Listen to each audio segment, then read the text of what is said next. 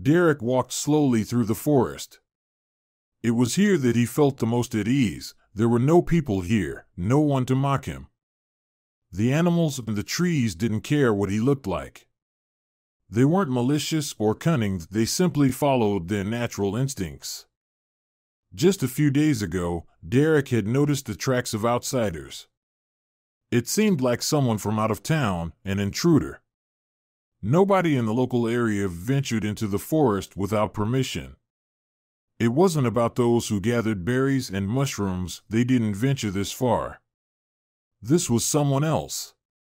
Moreover, they were not alone, that was for sure. Derek couldn't yet understand what strangers would need in the forest. The tracks led to a remote cabin, which meant someone was purposefully heading there. It was hunting season. What could it be then? Derek had two possibilities in mind. The first was poachers, and the second was someone who wanted to admire the beauty of nature. You see, about a kilometer from the cabin, there was a large cliff. Nature had whimsically split the earth there, exposing every layer of soil, almost like a picture. But besides that, something like broad, large steps had formed to the side. At the bottom, a stream had found its way, which had now turned into a fast and rather dangerous river. 5 years ago, a very famous director had approached Derek, asking for a location for shooting. They needed a bubbling river and a beautiful landscape. When Derek took him there, the director was truly amazed.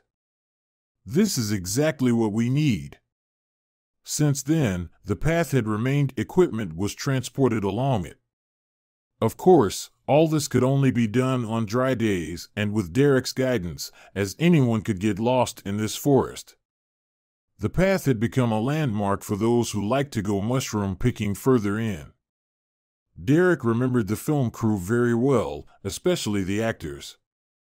In those days, he enjoyed watching what was happening on the shore, even with some reverence. He never thought that acting was so tough. The main character, who was supposed to die in the turbulent waters at the end of the film, was Amanda, a young and very beautiful woman. It was her beauty that made her suffer in the film's plot. All the men were drawn to her, she trusted them, but then they would leave her, thinking that someone as beautiful as her could never be faithful. Derek, holding his breath, watched her and thought that there was no one more beautiful than her in the world. And Amanda pestered him with questions every free moment. She was completely a city girl and didn't even know the names of some trees, let alone what bird had stolen her hairpin. He remembered how she had persuaded him to go fishing on the very last day of their stay here. Derek saw that one of the actors was showing an unusually strong interest in her, and the girl was willing to hide in her tent for days. He felt sorry for Amanda and tried to be there when that actor bothered her too much. The last 2 days of filming had gone without Amanda, all the scenes with her had already been shot. Derek was just preparing firewood for the campfire, even though he was sure that no animals would come out at night due to the presence of too many people. But the campfire made their stay here somehow more enjoyable. He stacked the last sticks into the campfire just as Amanda appeared nearby. "Derek, can I ask you something? Is fishing interesting?" He smirked. "It's interesting to some, not so much to others." "What about you?" "Fishing is calming, it gives you time to think. Especially when you need to make a decision. I've never been fishing in my life. But, I guess you can't fish in this river, can you?" "Why not?" "Just about 2 kilometers upstream, the river takes a turn, and the water widens. You can catch some pretty decent carp there." Amanda's eyes lit up. "Derek, I'm begging you."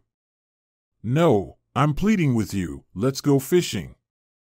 He looked at her in surprise. "Do you really want this so badly?" "Yes. I'm leaving the day after tomorrow, and I probably won't get to a place like this again. Work, work, and more work. You can't imagine how much I want to learn to milk a cow, handle a scythe, and go fishing." Well, consider this my little adventure. Cows and sides don't suit me, but fishing. Please, don't refuse me. To be honest, he was taken aback. Going fishing with Amanda, someone he was quite fond of. Derek saw her wide-open eyes and realized he couldn't refuse. All right, you've convinced me. Get ready. We'll set out in 2 hours. Bring warm clothes, it gets chilly by the river at night. And bring everything you have to fend off mosquitoes. Amanda squealed with delight and rushed to her tent. Derek quickly headed to his cabin to grab fishing rods and bait. If he walked at a brisk pace, he'd be back in 2 hours. As they were getting ready to leave, the same actor who had been bothering Amanda incessantly approached them. Amanda, where are you going? I'm going fishing. I'll be back tomorrow, Amanda replied. Are you out of your mind? You're going into the woods with a stranger? You don't know him at all. The actor was becoming increasingly agitated. Derek didn't intervene in the conversation. He waited calmly. Charlie, what the hell do you want from me? Amanda retorted. You know damn well I promised your father to look out for you. No, you imposed your watching out on me. Frankly, I find your guardianship too intrusive. Amanda, calm down. You're just overexcited. You need to relax. We'll finish filming, and I'll take you to the seaside. I'm not going to the seaside with you. You will, Amanda. And right now, I forbid you from going anywhere with this stranger. Derek smirked and then furrowed his brow. Charlie grabbed Amanda's hand and tried to pull her away, but she resisted, attempting to break free. Let go, it hurts, she exclaimed. But Charlie twisted her arm. That's when Derek stepped in.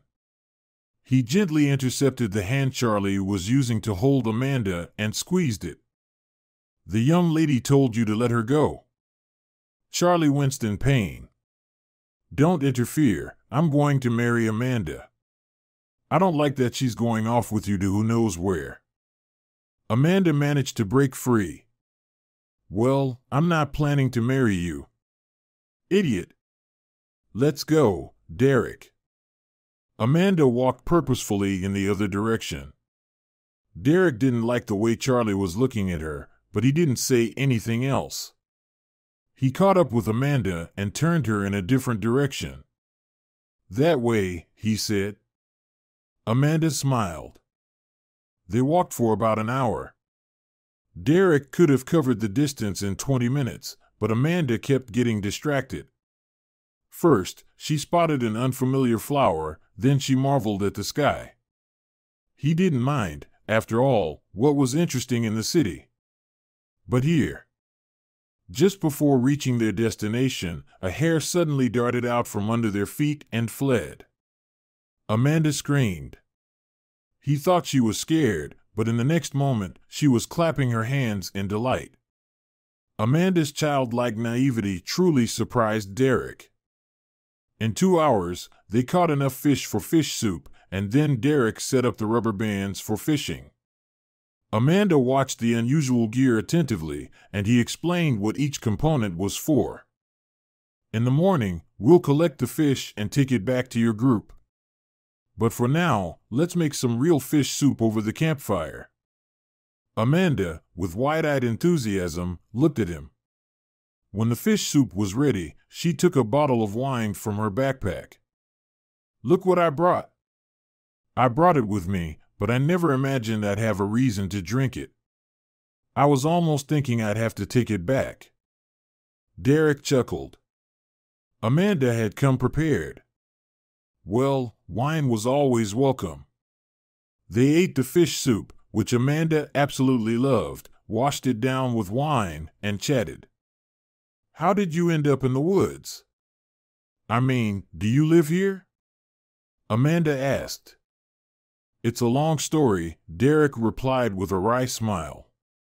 But for some reason, he really wanted to tell Amanda about it. Maybe it was the setting, the night, and the wine that were affecting him. I came here 3 years ago. Well, not for the first time. I used to live in the village, and I would come here with friends for hunting. You can't imagine how much I loved this place, especially Charlie. Honestly, I wanted to stay here forever. I had a girlfriend, I was making plans. You know, I even planned our wedding. Did you work in the city? I did. You won't believe it, but I was a pediatrician. No way. Yes. And strangely enough, children weren't afraid of me. On the contrary. Amanda looked embarrassed. I didn't mean that, I'm sorry. It's just such a big change. It's okay, I didn't understand at first either. In fact, I was pretty indifferent to it. I didn't pay attention, but then. Anyway, my girlfriend, she started cheating on me. I couldn't believe it because she always said how sincerely she loved me. But then. I didn't wait, I confronted her about it. When she realized I knew everything and wouldn't forgive her, she turned into a completely different person.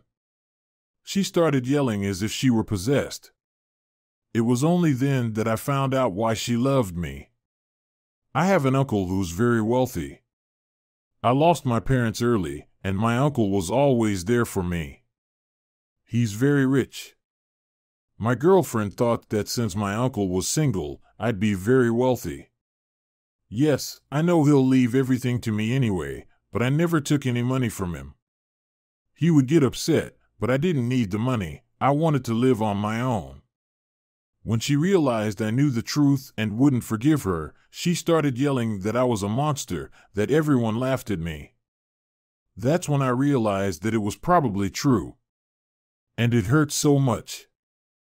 Since childhood, everyone told me that my peculiarity was not a big deal, and I used to think the same way. What's the big deal? Instead of 5 fingers, I have 6 on my hand. But when she screamed at that moment when I hugged her, it seemed to her that the hands of a monster were sliding over her body. I quit the clinic the next day, and a week later, I came here. At first, I just settled in this cabin, then fixed it up. Then I was offered to become a gamekeeper. It turns out they hadn't been able to find someone for a long time. The nickname Hunter stuck with me.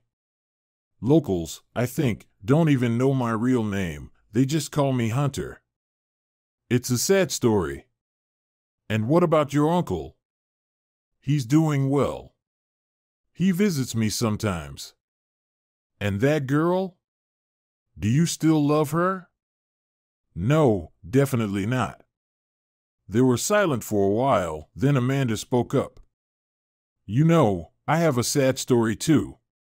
My dad, he's a very influential person, but, how should I put it, he's very cruel. My mom, she was very kind, but at one point, my dad stopped loving her. In short, he had her committed to a mental institution. Everyone thought my mom had really gone insane. But I know she was normal, she just cried a lot and was upset in recent times.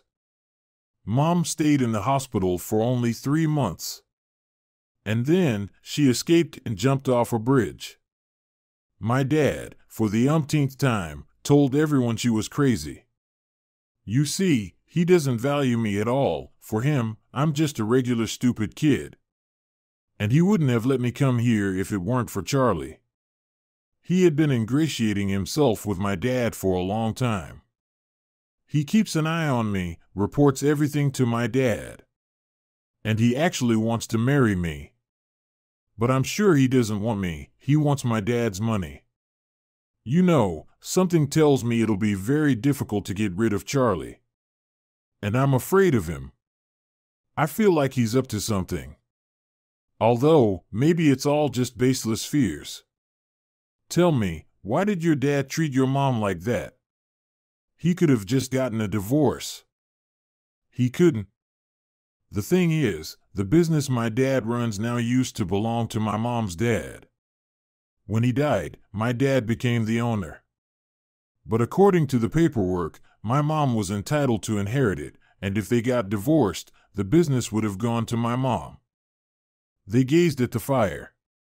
Both of them felt much lighter because they could talk about things they had never discussed with anyone. Somewhere in the distance, a lynx screamed, and Amanda, startled, moved closer to Derek. He instinctively embraced her, and he couldn't let her go anymore. The night was magical. Both of them knew they would never see each other again. It was just the magic of the night.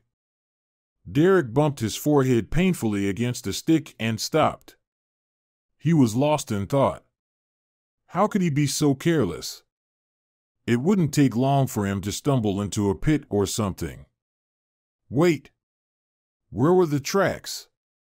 He started looking around. Strangely, Derek was sure that the tracks led right to that cabin where the movie had been filmed. But the car tracks had disappeared. He retraced his steps and suddenly understood. There had been a lot of snow in the spring. When it melted, it created streams that washed away real gullies on the road. A car simply couldn't pass here. He climbed a few branches on the nearest tree and saw the car. It looked like it had been hidden with branches. They obviously didn't want it to be seen. It didn't look like poachers. They acted boldly and swiftly. He climbed down from the tree and started examining the tracks. Derek frowned. Now he clearly saw some other tracks, and it seemed that a child was the third member of this group. It looked like some crazy family wanted an extreme adventure. Well, it served them right for venturing into the deep woods with a child. Derek increased his pace. He needed to check out this family and, if possible, send them back. Right now, the wild animals were still hungry and not very friendly. It took a while for him to reach their location.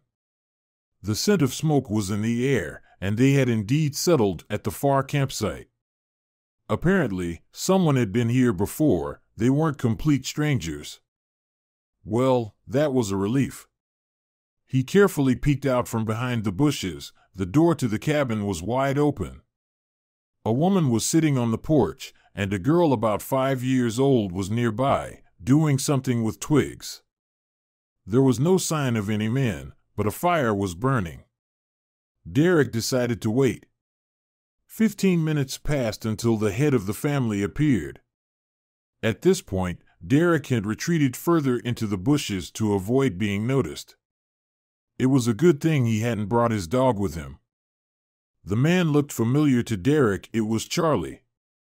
The same Charlie who had been showing an interest in Amanda. Derek's memories were certainly stirring up some emotions today. Derek shifted his gaze to the woman. She was sitting with her head down. It was immediately obvious that she was very thin, and her skin looked almost translucent. After a few minutes, she raised her head, and Derek almost fell over. It was Amanda. So, they did get married after all, and they had a child together. But why did Amanda look so unhealthy? And why were they here? Derek didn't know why, but he decided to just observe and try to listen to their conversation.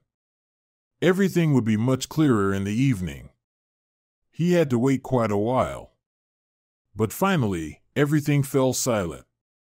Amanda was still sitting there, and now Charlie had joined her. Charlie, think about it. They will search for us and find us. No, Amanda, no one will find you. Just think about it. Everyone already knows you're crazy. Who knows what got into your head? Taking a child and running away like that. You won't leave us here. I will. I won't kill you if you behave quietly. Charlie, but Martha, she's innocent. Well, no one is guilty. It just happened your dad died at the right time, but he wrote the wrong will. You see, his conscience got the best of him. It was you did this to Dad. You're not as foolish as I thought. Charlie, you'd better kill us then. I can't bear to watch my daughter die of hunger or at the hands of wild animals. No, dear, that's the whole point. They will find you eventually, but only when it's all over. But you need to die on your own, without my help." Charlie laughed disgustingly. Derek didn't understand. Were they rehearsing some new scene? It couldn't be that they were discussing this so calmly. "Charlie, we won't wait here for death. We'll go and look for people." "Funny. I know you will. First, you won't leave the cabin, so the wolves won't devour Martha. You get lost in 2 trees, and secondly, I'll forget to leave the map. Do you understand, dear?" Amanda burst into tears. "Please, let us go. You can take all of Dad's money. I won't claim anything." "Ah, found an idiot. Right now, you're not claiming anything, but as soon as you get a little distance, you'll start." "No, I need to be sure." The longer Derek listened to their conversation, the more he realized that this was all serious. Amanda was waiting for death, and so was her daughter. And this monster was planning it all cold-bloodedly. No, he wouldn't let this happen. What nonsense! He was about to leave, but what he heard made him freeze again. "Amanda, you should be happy. You'll die next to your beloved. You've been thinking about him all this time.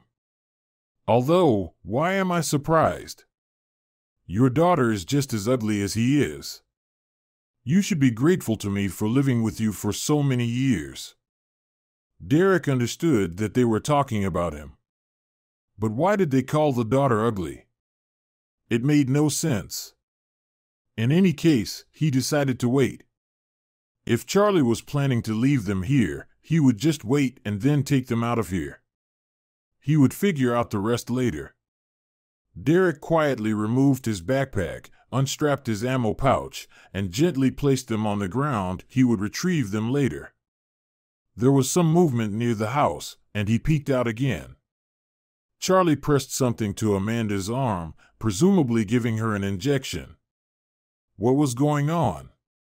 He saw the woman go limp, and Charlie took the girl by the hand and walked toward the cliff. Amanda got up and followed like a ghost. Derek couldn't understand. He cautiously followed them. Charlie stopped at the edge of the cliff, handed the girl's hand to Amanda, and stepped back. Derek didn't understand what he was doing. Then he saw Charlie pull out his phone, apparently planning to record everything. "Amanda, why are you hesitating? Go," Charlie urged. Amanda took a step forward. Derek froze. Charlie must have injected her with something that left her disoriented. The girl started crying and tried to pull her hand away, but Amanda didn't let go. Charlie continued to film everything with a smile. He had planned everything down to the smallest detail. Everything. He would say they were stargazing, and then Amanda did something irreversible. Apparently, she had another episode. He had suffered so much, treated her so much, and still failed. Who could have predicted that she would just casually jump off a cliff while taking a walk? Below was a deep river, and the current was so strong it would carry them away in a minute. Amanda took another step, and Derek, like an animal, lunged forward, knocking her to the ground, holding her down. She stared at him with empty eyes, and then some thought flickered in her gaze. "Hunter," Amanda whispered. She must have been too weak to speak loudly. "Hunter, help us." At that moment, Derek heard a screech. He jumped up and rushed toward Charlie, but he was too late. Charlie had picked up the girl and thrown her off the cliff into the river. Martha's scream echoed through the forest and then went silent. Derek rushed to the edge and jumped. The current was so strong that he couldn't stay in one place. He calculated and made several jumps and strokes with the current. Before he dived, he saw Charlie and Amanda struggling on the shore, but he couldn't reach them. Derek finally reached the girl on his second attempt. She was unconscious. Derek swam to the shore, performing CPR. The girl showed no signs of life, and in desperation, he stopped. Then he noticed the girl's hands. She had 6 fingers, just like him.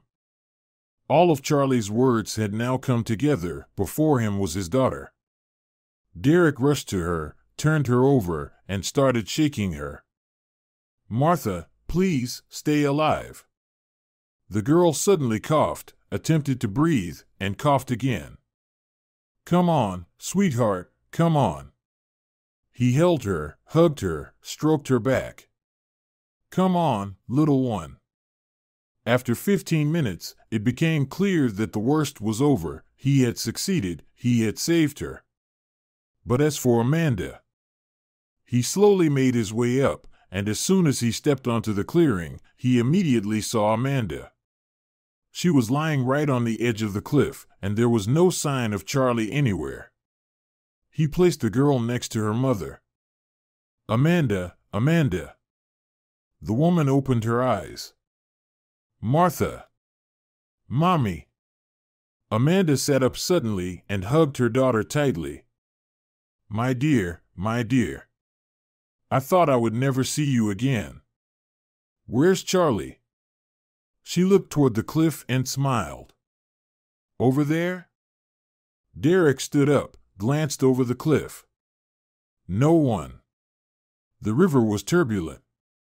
The sun was setting. He wouldn't be able to make it back to his cabin with both of them before nightfall. Amanda was still weak, and Martha hadn't fully recovered. "All right, girls. Today we'll stay here. You can't run yet. You need to regain your strength. I'll go find some meat." He escorted the girls to the house and settled them on makeshift beds. Did he even bring any food with him? Amanda shook her head. "Just for a little while, okay?" Derek left, determined to find food for them. "I'll be very quick, I promise." In the evening, when the sun was almost down, Derek was already roasting 2 ducks over the campfire. He rubbed them with the salt that was always stocked in the cabin. He found some wild mushrooms and wild onions. The girls sat together, huddled close. Suddenly, Martha asked, "Mommy, will there be no more daddies?" "No, sweetie, there won't be."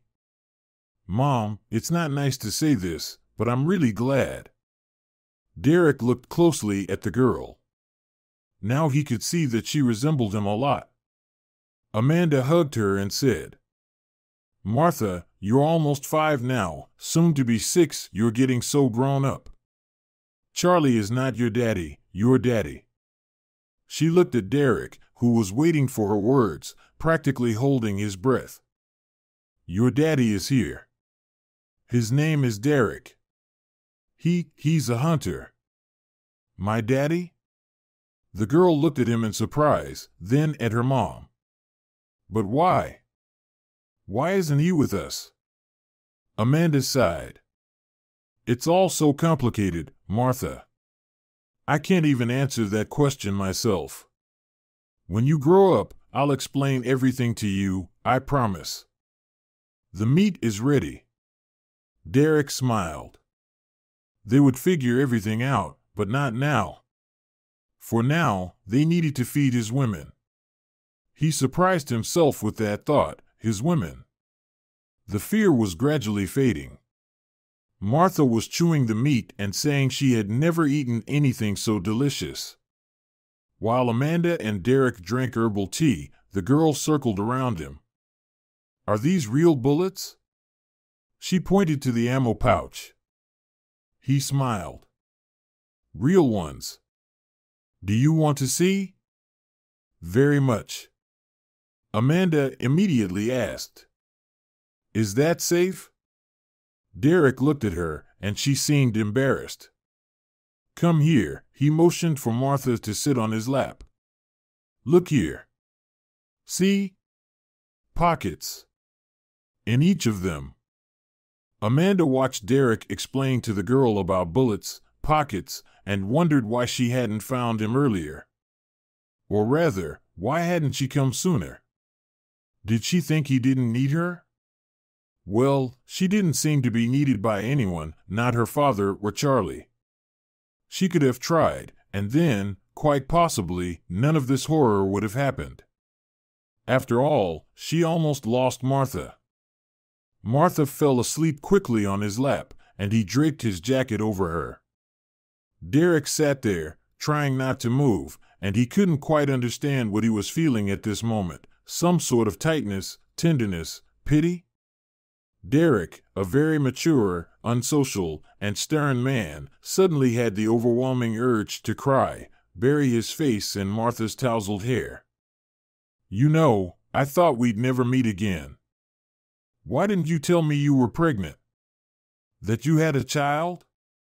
When we left here, Charlie told my father that I had contacted you. He convinced my father that something was wrong with my head. I don't know why my father believed him. Maybe because he never really loved me. He knew my mother was normal. In any case, I was quickly married off to Charlie, and they locked me up at home. I tried to escape several times, but they always caught me. Everything was done cleverly. They convinced me that if I misbehaved, they'd send me to a mental hospital. And Martha would be taken away, never to be seen by me again. Because of Martha having 6 fingers, she was also forbidden to leave the house. And then my father died, and Charlie decided he should inherit all of his estate. I was in his way because to prove my insanity, he would need to send me for an independent evaluation. He was afraid that everything would come to light there. He injected something into me. I understood everything, but I did everything he told me to. And that's the end of that story. Yeah, fun times. And I thought you were actors. Well, yes. We met in the theater. Charlie was a complete failure, and that role was his only one. The film with the soundtrack failed, even though much was expected of it. In any case, Charlie stopped getting any acting offers after that. It turns out he had paid the director for the role, borrowing money from my father. Amanda looked at Derek. What do we do now? After all, I killed him. Calm down, everything will be fine. Especially since I saw him stumble on his own. You? Amanda looked at him in disbelief, then smiled. Derek, you were sent to me by God, and this is the second time. Go and rest, we have a long journey tomorrow. The road is tough, and you have no strength left. What? After such a dinner? I can run 100 kilometers. They walked for almost a day. The sun was setting when a huge dog bounded toward them, barking loudly. Martha screamed, and Derek immediately picked her up. In fact, she spent most of the journey perched on his shoulders. Don't be scared, this is Rex. The dog jumped around, barking and wagging its tail. Calm down, Rex. You're acting as if you were completely uncivilized. He's civilized, but you could have left a note about where you were going for a few days. At your age, you know. A tall man emerged from the bushes. He smiled, but as soon as he saw Derek wasn't alone, he became serious. Derek, where did you find these lovely ladies? Hello, Uncle. Oh, did I forget to say hello? Oh, the old age. Amanda couldn't help but smile. Uncle Sasha immediately extended his hand to her. Allow me to help you with the last few meters to the palace of this bear. Amanda rested her hand on his elbow. In reality, she was on her last legs.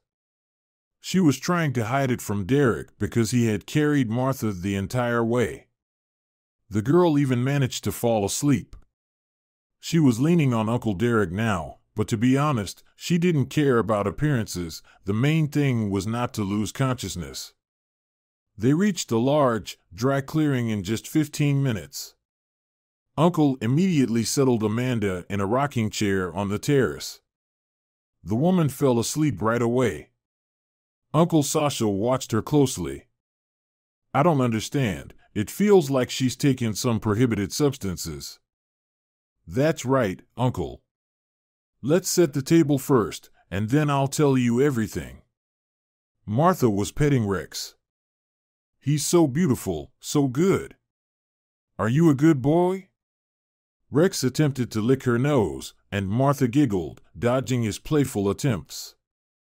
At one point, she put her hand on the dog's back, which caused Uncle to raise an eyebrow in surprise. Derek, for the first time in my life, I can't find an explanation for what's happening. Derek smiled. You're right. As always, you're right. Martha is my daughter. Uncle quietly sat down. And you kept silent? You always knew you were like a son to me. You knew I had no one but you. Uncle, please stop. I only found out everything yesterday when I pulled her out of the water unconscious. That's when it all became clear to me. You can't imagine how scared I was that she wouldn't wake up. While they were setting the table on the terrace, Amanda woke up. I'm sorry, I must have dozed off without realizing it. Uncle Sasha approached her. He looked into her eyes, checked her pulse, and asked her to stick out her tongue. How long have you? He was searching for words to ask how long she had been using whatever had affected her like this. Derek understood before Amanda and answered for her. Uncle, she wasn't alone. In any case, sit down, we'll tell you everything now and figure it out ourselves. Maybe you can advise us on what to do next. 2 hours later, when the well-fed girls were already asleep, the two of them sat outside, sipping beer. Nephew, any detective would envy this. It's unbelievable. Why don't you advise me on what to do correctly? You know our police, they'll need a hefty bribe. I think even more than I can afford. Nonsense. There are honest policemen in the world. You know better than anyone, I've steered clear of these matters for a long time. Here's what you should do, go to sleep. I'll make a call to someone I know and get some advice. I'll tell you everything in the morning. Derek couldn't go back to sleep. He had already awakened, but everyone else was still asleep. He sensed trouble. He quietly nudged Uncle and gestured toward the street.